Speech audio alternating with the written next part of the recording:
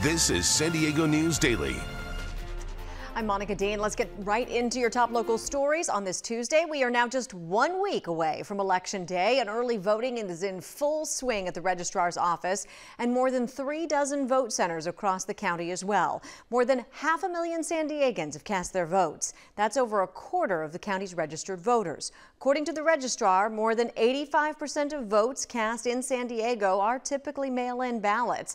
And there was a steady stream of people stopping yesterday to drop theirs off or to vote in person. The registrar's office is expecting a voter turnout of at least 80% for this election, which means a lot more ballots will be coming in over the next week.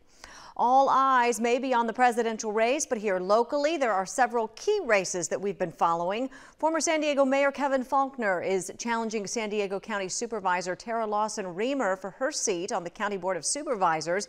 They both want to represent District 3's coastal communities, where homelessness is a top concern. When I was elected, we really were in a bad situation, and since then we've built nearly 1,000 county-supported shelter beds. We've increased by about 30% the amount we're investing in mental health and substance abuse treatment and services. As mayor, we took dramatic action, and what you're seeing on our streets didn't used to happen. We were the only big city where we actually drove it down by double digits, and now to see it exploding countywide. Lawson-Remer says while Mayor Faulconer let the homeless situation spiral out of control, pointing to the 2017 deadly hepatitis A breakout driven by homelessness, the former mayor claims the incumbent supervisor has not attended a continuum of care meeting in the last 3 years. Lawson-Remer says she sends a homeless expert to those meetings who has been there 80% of the time. With just 1 week left until Election Day, San Diego candidates are hoping to sway as many voters as possible, including Latino voters. NBC 7's Nicole Gomez has the latest from the campaign trail. Well, we all know the city of San Diego has a diverse population, and candidates know the importance of getting out the vote, especially when it comes to the Latino community. In the home stretch this morning, local supporters were making their final case to voters at the San Diego City College trolley stop downtown. It was a part of the Get Out the Vote event called Su Voto, Su Voz, or Your Voice, Your Vote, aimed at encouraging Latinos to get to the polls or send their ballots early. It comes as the latest NBC News poll from September gives some insight as to where Latinos are leaning. When it comes to the presidential race, the poll shows Vice President Harris is beating former President Trump among Latino voters, but that advantage has declined to Democrats' lowest level in the past 4 presidential cycles, a 14-point advantage versus 36 points in 2020. Overall, the poll shows Latino voters are more likely to cite the economy and rising cost of living as top priorities. Regardless of political leaning, supporters just want people to vote. I'm encouraging all residents and Latino residents especially to really do the research, get brushed up on the issues that are going to be on the ballot, get to know the candidates, and really vote for the most qualified candidate that you think is the best to represent you. For a complete guide on how to vote, where to vote, when to vote, and key information on issues, you can head to NBC7.com. Reporting from the Embarcadero, Nicole Gomez, NBC 7.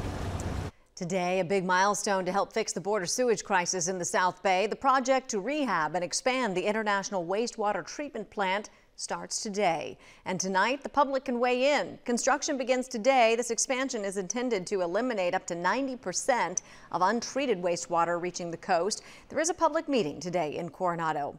Meteorologist Brooke Martell joins us now with a look at your forecast. Hi, Brooke. Hey Monica, and happy Tuesday. Taking a look at your daytime highs, trending below seasonal norms for most of the county, if not all of it, and it will be the coldest day of the week. We're right around the mid-60s for the immediate coast. We still have that beach hazard statement today.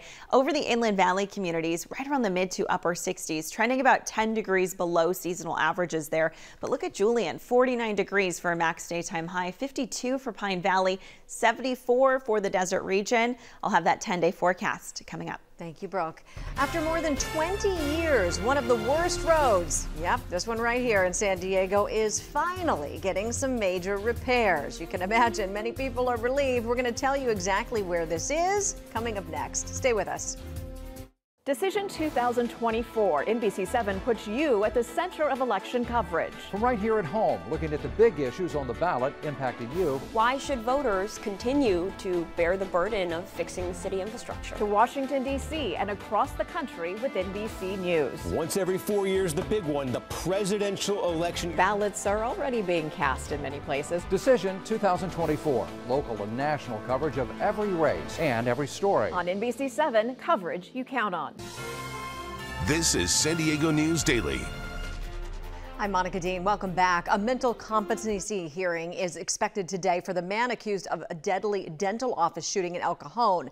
Mohammed Abdul Karim is accused of killing one person and injuring two others in the attack back in February. El Cajon police say he was a disgruntled patient who used a gun he purchased just 2 weeks prior to the shooting.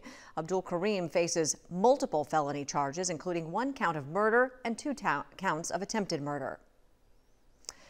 Governor Gavin Newsom just announced a major cash infusion will go toward getting the state's homeless crisis under control. Newsom joined LA Mayor Karen Bass today announcing new state funding of $827 million to tackle the homeless crisis.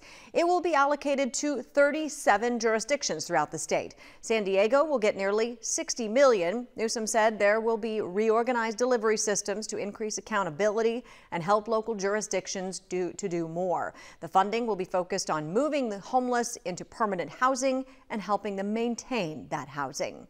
Today, one of San Diego's worst streets is getting a much-needed makeover. Agua Mansa Road is located in a neighborhood just west of Camino Ruiz in Mira Mesa. You can see it here on this map. The city says it hasn't had any major repairs in more than 2 decades. And neighbors tell NBC7's Audra Stafford it has been paved with problems for the last couple of years. From where I'm standing here on Agua Mansa, you can really see just how bad the conditions are on this street. Just way too many cracks and potholes to count. And right over here, you can see what it's going to look like when all this work is done. It wasn't always so bad, but now I guess we are the worst street in San Diego. Bob Mikowski isn't exaggerating. The city says Agua Mansa scored just 6 points out of a possible 100 on a recent citywide pavement assessment, earning it an F rating. Bob says the real problems began a couple years ago when city crews began repairing and repaving all the other streets in the neighborhood. And then all the heavy equipment started coming up and down the street, and it destroyed the street. This was a road that had been left behind. The city's transportation director says they're doing their best to get caught up, but she acknowledges they still have a long way to go. What we're showing today is that we're increasing our capabilities with our in-house teams. We're doing more work with contractors, but there is absolutely a funding gap for more road infrastructure. So we're going to keep working at it hard. I'm just glad to see it getting done.